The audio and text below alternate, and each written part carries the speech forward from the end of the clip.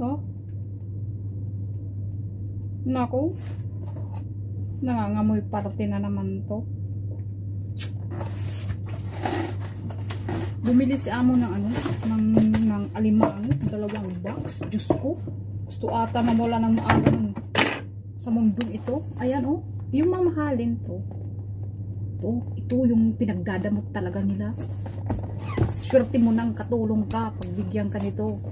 Kasi yung 3 ata nito parang 100 ata, $100. Yan. Yung ako ng klase to ang ano. Wala, hindi mo lang tinali ng maayos. Anong Diyos me, yung marimar.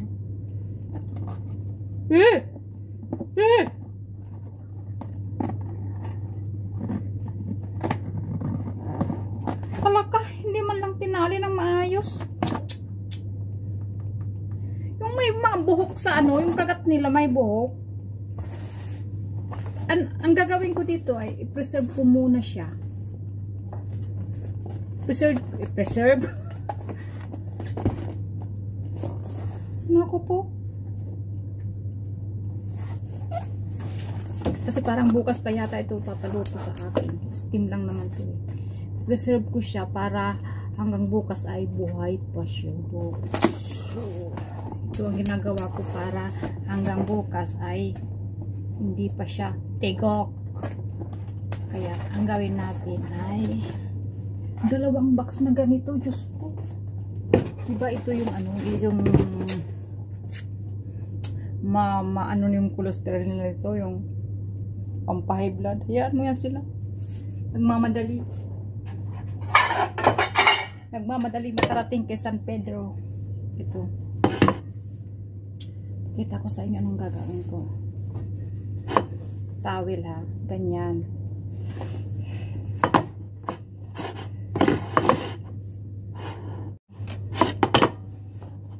Mga gato.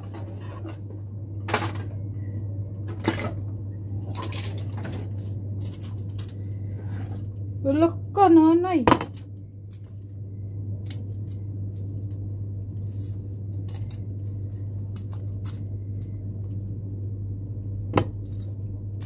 Patay na to. Dito kasi sa bahay, pag patay na ang crab, ipinapatapon na yan ni amo. Kasi masama na daw yan iluto. Toxic na daw yung mga pagmumukha naman nila yung toxic dito. Tapon ko rin kasi toxic na yung pagmumukha niya. Hoy, buhay ka pa o patay? Hayaan mo yan. Hayaan mo yan siya. So ganyan, i-arenas ko yan siya.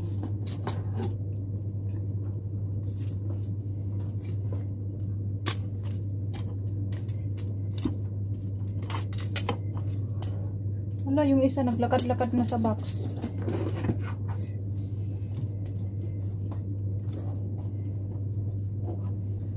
Wala ko.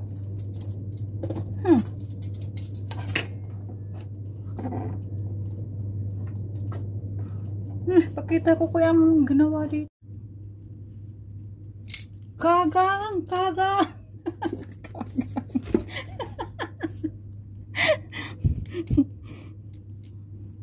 Kagang kayo dyan.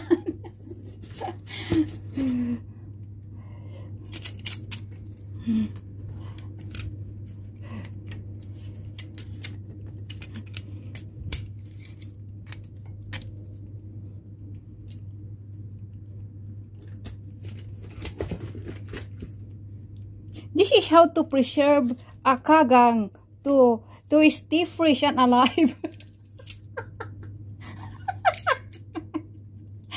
until the next day. But the one who will eat this one, I don't know, will be still alive after they eat this one. Okay, in advance. Oh yeah, just come here, Bakit kaya? Ito talaga ang tanong ko. Bakit may mga buhok-buhok to sila sa kagat? No? Anong klaseng nilalang kayo? Oh, hindi man lang tinali ng maayos. Mga walang... Ano talaga? Ito talaga nila makagat ako. Hoy, ayun na. Ayun na, nagkagatan. Ayan na, kinagat na yung isa. Okay. So, ito ang gagawin ko, guys. Must be covered all with the towel. Cover it properly. Just go. And then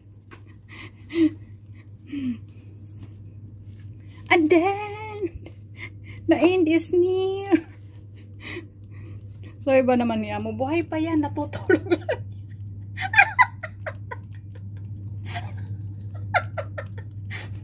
Sabi niya, hayaan mo. Mamaya baka daw magising yan.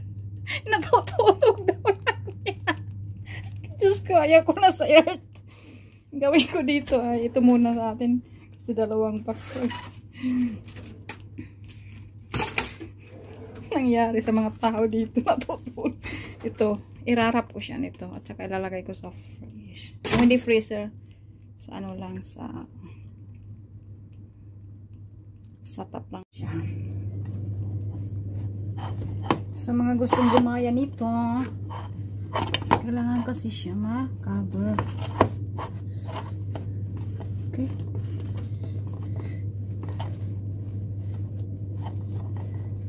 Gastos nito sa towel, madam. Alam mo ba? Kuha pa ako ng towel.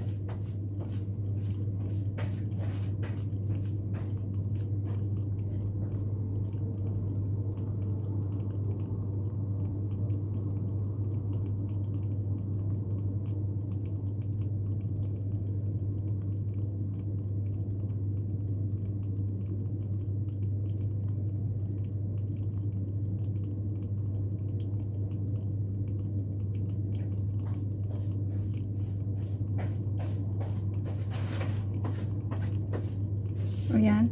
Kailangan ko siya i-cover up. Ang purpose nito ay para siya manatiling buhay hanggang iluto bukas. So, gawin ko ay irarap ko nito.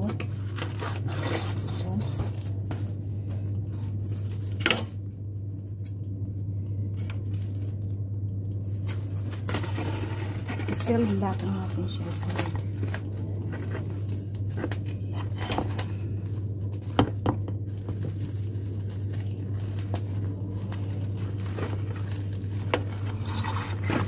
Gastos to. Gastos sa towel. Gastos sa ano? Diyos mio.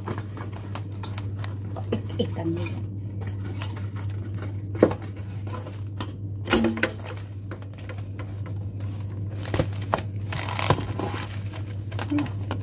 Siguro, ibibenta din itong iba ni amo. May pagkanegosyante din itong amo ko eh.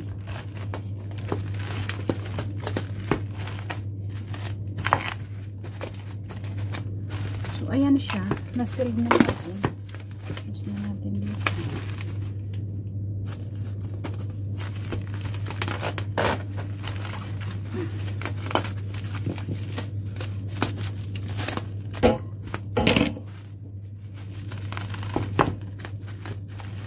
So, ayan na siya. Oh, diba? Lalagay na siya natin sa ref.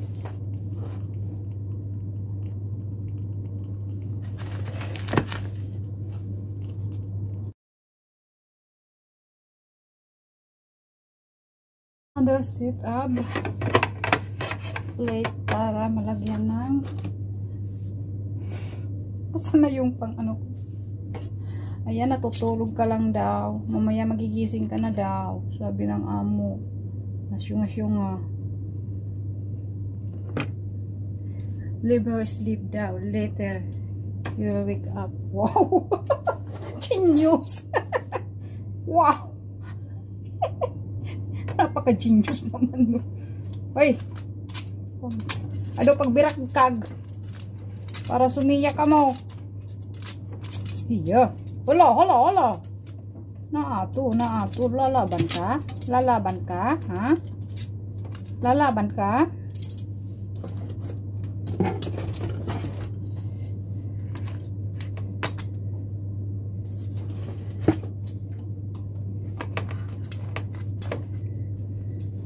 Ito talaga eh.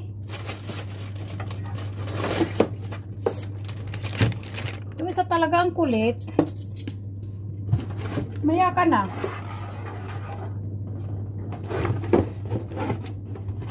Ayo! Ayun siya, oh. Napaka-ano niya, oh. Oh. Wow. Napaka-active.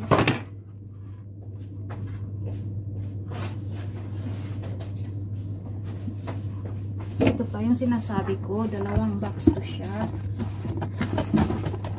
Diyos ko, kung kakainin lang nila to. Magmamadali ata sila magmano kay San Pedro.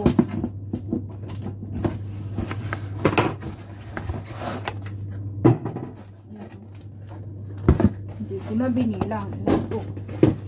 Wala kayo dyan. Okay. Hindi man inigimpan nga no. Ko. Okay.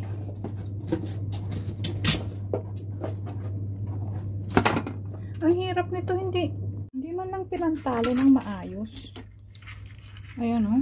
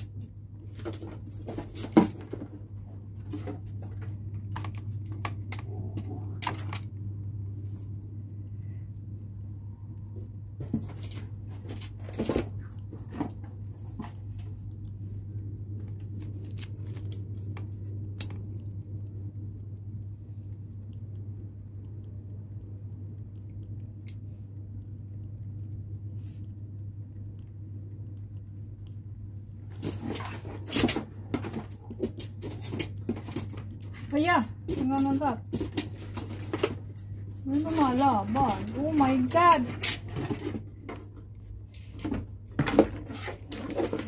Hulap ka.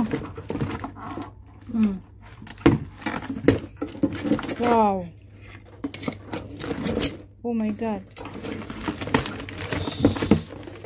Diyan kayo mag-away-away. Kayo.